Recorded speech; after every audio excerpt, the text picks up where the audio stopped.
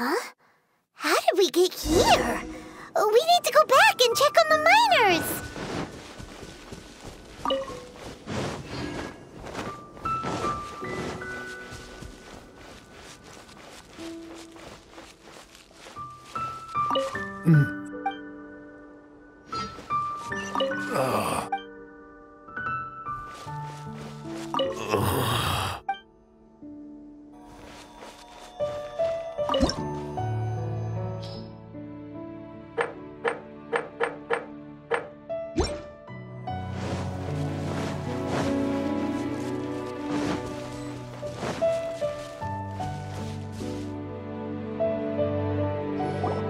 So there you are.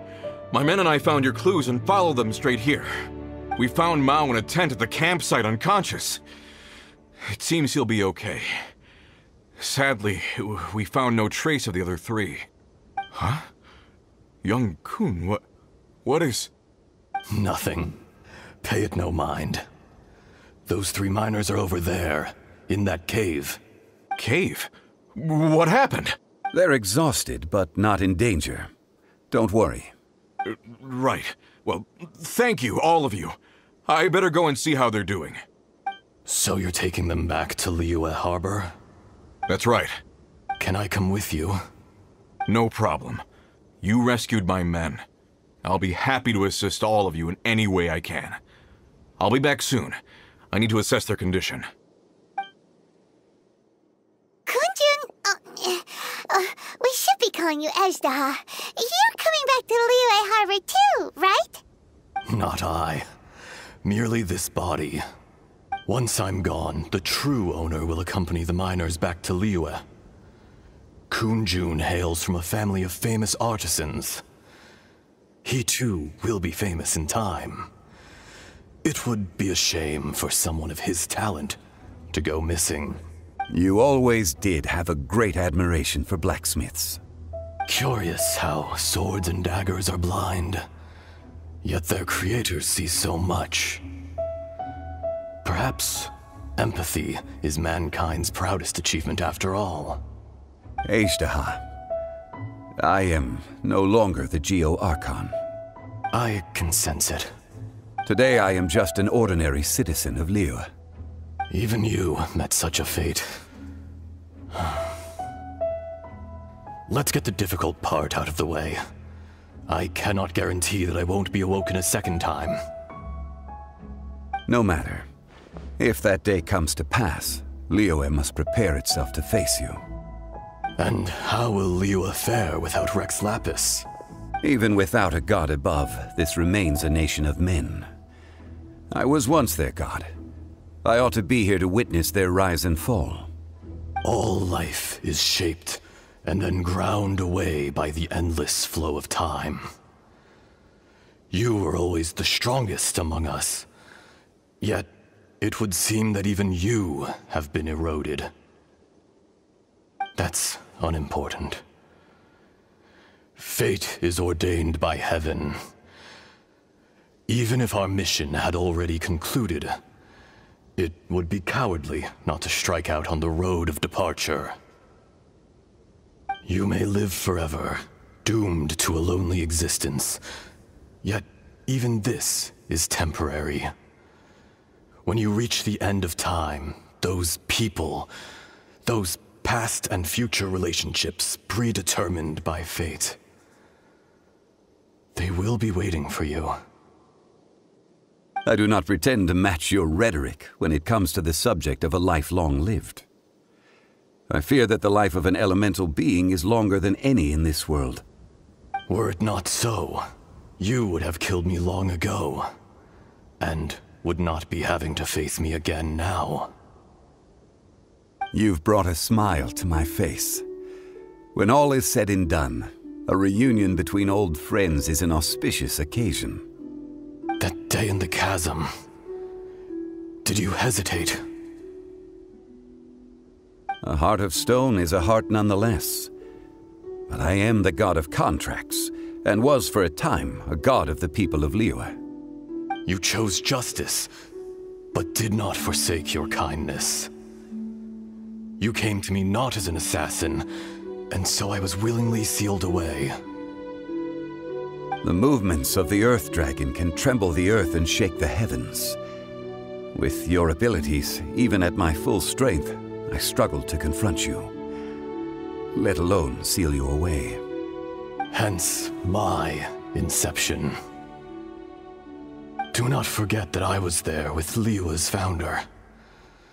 The face may have changed, but the content of the contract remains intact. Old friend, God of contracts, I hereby honor our agreement.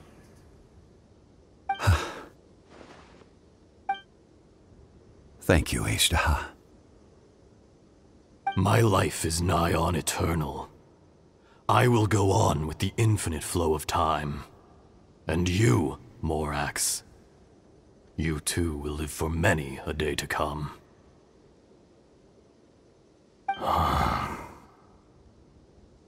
You're leaving? If it is fated, Morax, we will meet again.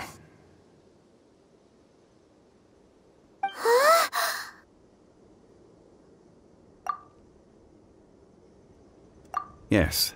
Don't be alarmed. He's only asleep. Whoa. That was so weird. It was like he suddenly became another person. In fact, we have yet to meet the real Kunjun. He was. Centuries may have passed since then, but events from 1,000 years ago remain crystal clear in my mind.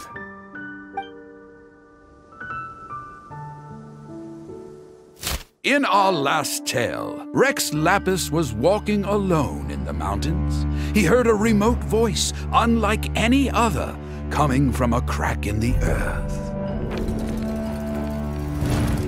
Most of the ancient geo life forms that live below Liyue are blind, having not seen the sunlight for an age. The voice was sometimes sad and song-like. Other times it was loud and thunderous. The Lord of Geo searched here and there before finally unearthing a strange stone from the bedrock. That's how Ashtaha was. I answered his wish and took him above ground.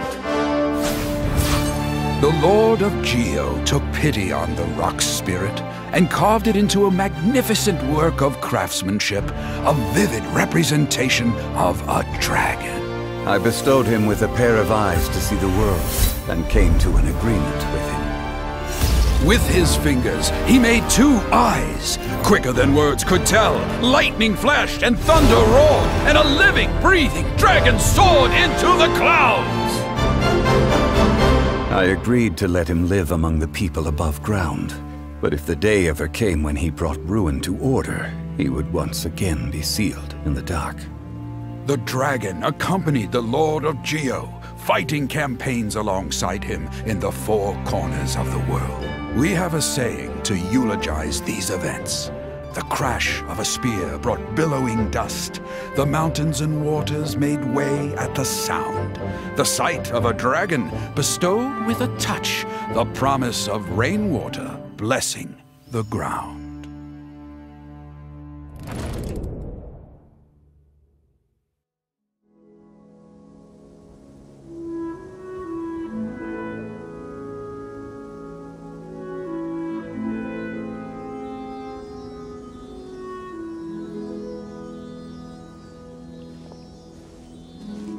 A 1,000 years ago, Ashtaha attacked the chasm. I tried to obstruct him, fighting him tooth and nail down the length and breadth of the mine. Finally, I brought him down and sealed him underground. During that battle, Dragonfall was born. Ashtaha could sense the stone. Subconsciously, he wanted to use it to find me. Despite being the victor, I could not claim to be stronger than he, and in his heart, he still retained an ounce of goodwill towards me, towards Liyue, towards life above ground. He was willing to be sealed away, But as the erosion set in, he forgot. Even I cannot avoid it. But there is something I understand better than most. When the door opens, it is time to leave. The greater the power, the greater the danger erosion may bring about.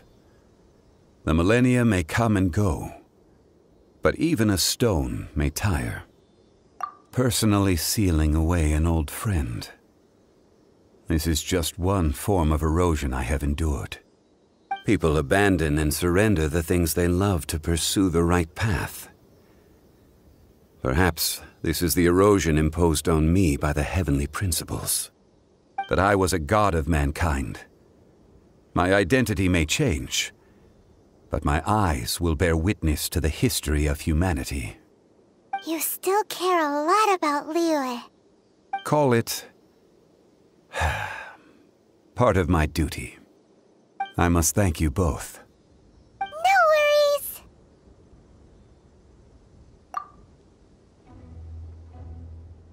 Oh? About what? Oh yeah, Paimon nearly forgot. So, not long ago, we met a guy called Dane. He told us about Conria and the punishment of the gods. That's when we realized that those events were connected to the person we're searching for. Zhongli, you're a god.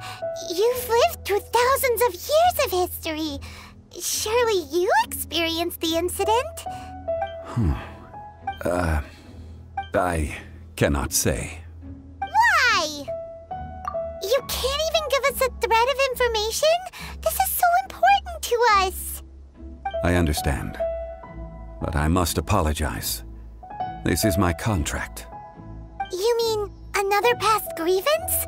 Like the incident with Ejda? Too painful to talk about? It was signed before it all began. I have always honored the contract, and kept my silence. How can you be like that? You two are friends to me. I can assure it brings me no pleasure to disappoint you. But as the god of contracts, I cannot go back on my word. Would you be ready to find out? It appears your understanding of this world continues to grow. There are many events of ages past, many secrets that lie hidden. They have been eroded by time, forgotten by the people, abandoned. But you are capable of finding them and bringing them into the light. Those who come to witness will witness. Those who are born to remember will remember. If you take the same road as that person, there may be more difficulties ahead. But as long as you firmly believe that you are on the right path, everything has meaning.